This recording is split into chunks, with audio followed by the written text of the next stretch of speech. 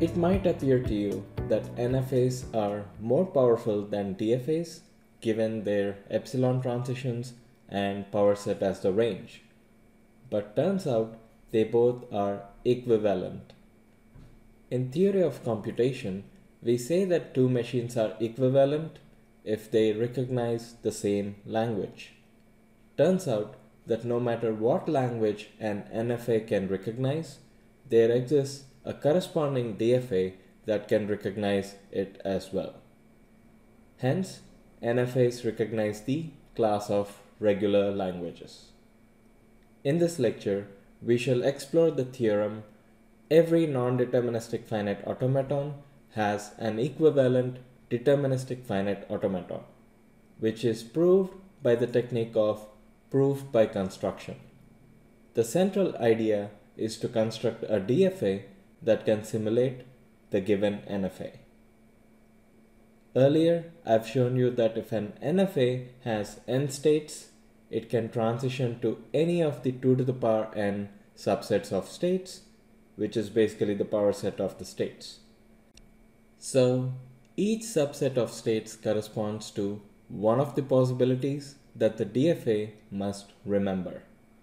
For a start, the DFA that can simulate an NFA with n states should have 2 to the power n states. Let an NFA be formally defined by this phi tuple. The corresponding DFA would have the finite set of states, which will be the power set of the states in NFA. And it would have the same alphabet. And the transition function is pretty interesting, as the DFA should have a transition for every state and for every symbol. The transition table size will blow up exponentially with the size of number of the states in NFA. Yet, it is finite and can be populated. The transition function can be formulated this way. The start state of DFA would be the set containing the start state of NFA. The set of accepting states of DFA would be all the subsets that contain the accepting states of the NFA. With such clear construction of DFA, it can be seen that it simulates the NFA in a straightforward way. Adding epsilon transitions to the construction slightly modifies the transition function as well as the start state definition, but the DFA construction principle remains the same. If we run both these DFA and NFA in parallel on a given input string, at every step in the computation, the DFA enters a state corresponding to the subset of states that the NFA could be in. Let me visualize this with an example. You are already familiar with this NFA. I'll show you how to construct a corresponding DFA, and to do that, let me put up the formal construction steps I outlined moments ago right there. As there are 3 states in the NFA, the corresponding DFA will have 2 to the power 3, which is 8 number of states, for which I'm going to draw the transition table right now. The transition function of DFA is defined on the set R given a character C.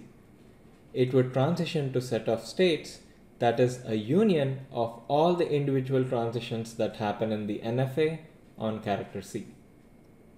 As empty set does not have any states in it, it would not go anywhere when presented with character A or B, which is what I've written right there. Alright, so earlier I made a statement. For that statement to make sense, let's consider the state Q1. For Q1, there is no outward arrow transition for character A, so we map it to the empty set. For the character B, it goes to Q2. For Q2, it goes to both Q2 and Q3 for character A, and just Q3 for character B. Here is the interesting part about this DFA construction with epsilon transition. For Q3, when it transitions on character A, it makes the epsilon transition back to Q3. So we write Q1, Q3. For character B, it has no transition, so it is empty set. Now, according to the definition of transition function, the transition of the state Q1, Q2 in braces is the union of transitions of the individual states Q1 and Q2 in the NFA. So for character A, it would be the union of phi and Q2, Q3. For character B, it will be Q2 union Q3. Perfect. We repeat the same for Q1, Q3, Q2, Q3, and finally Q1, Q2, Q3. There you go. Now we have the transition table for the corresponding DFA. The start state would be the set Q1, Q3, because as soon as the NFA enters at Q1, it transitions to Q3. Alright, the accept states of this DFA is all the states that contain Q1, which is the accept state of NFA. With this information, we can draw the DFA which would have these 8 states. Let me start with the state phi. It transitions back to itself on character A, B. Perfect. Now let me go to the state Q1. Okay, so Q1 is an accept state. So I'm going to mark it as an accept state. So if it receives character A, it's going to be mapped to phi. If it receives character B, it is mapped to the state Q2. Perfect. So now let me take care of the state Q2. If it gets the character A, it maps to Q2, Q3. If it receives character B, it's going to be mapped to Q3. I'll repeat the same procedure for all the other states in this DFA and arrive at this DFA description. Now I haven't marked the start state yet, so it's Q1, Q3. So I'm gonna point that arrow right there.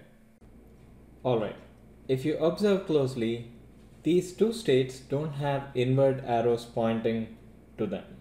There's no transition that can go to these two states, so we can just remove them from this DFA.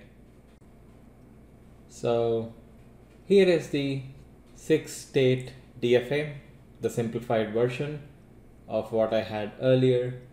And I'm saying that this is the equivalent for the NFA that I have right there. So let me run both of these machines on the string BA to see how they work. Okay, so the NFA accepts the string BA because it traces its path this way. Let's look at the DFA. There you go. So BA is going to the accepting state. Yeah, so pretty much these two machines are equivalent to each other.